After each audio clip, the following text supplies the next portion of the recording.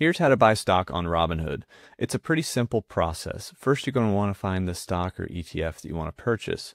So hit that little search icon, and just for example's sake, no recommendation, maybe you want to purchase some Apple stock.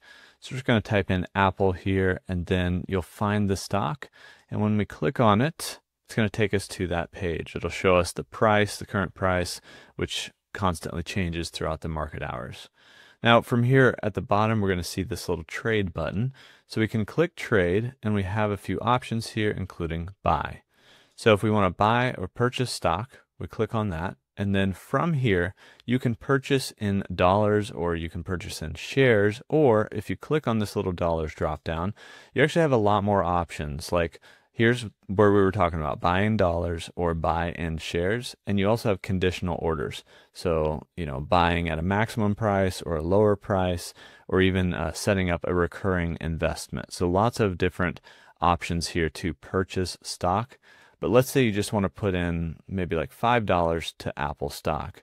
So we're going to click buy in dollars, and then we could click on 5, and that will set us up to purchase $5 of Apple stock. So that's a fractional share. You can switch to just shares if you want to purchase whole shares as well. Now from here, we're going to review our order, and it's going to give you a little order summary here at the bottom, and then you can swipe up to submit that order.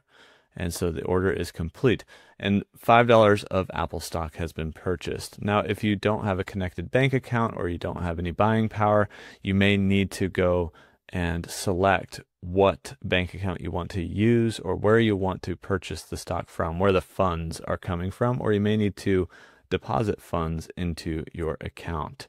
However, you can see here that the order has been completed. You can view the order or just hit done, and that'll probably take you back to, as we cancel this, it'll probably take you back to the stock page. And so that's it. I mean, it's pretty easy to purchase stock on Robinhood. And, if you have any questions, hit me up down below. But that's how you can buy stock on Robinhood.